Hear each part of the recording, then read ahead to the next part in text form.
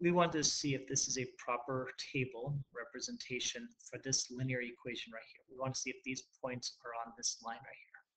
So what we're going to do is we're going to take out the x-coordinate, and we're going to see if we plug in the x-coordinate of -3, will it be equal to 4? So -3 and -3 makes a 9. 9 minus 5 is 4. So the first point works. Now we're going to try the second point.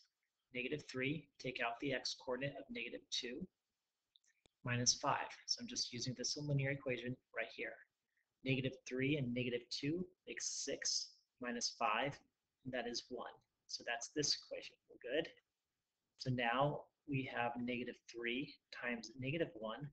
I take out the x-coordinate. I put in -1. I'm going to subtract 5. And that ends up being 3 minus 5. That is -2. So far, every x-coordinate is giving us the proper y-coordinate. Finally, it's going to be -3 times 0, the last x-coordinate, minus 5. Well, anything times 0 is 0. 0 take away 5 is -5. So every x-coordinate satisfies and makes the proper y-coordinate. So yes, this is a solution.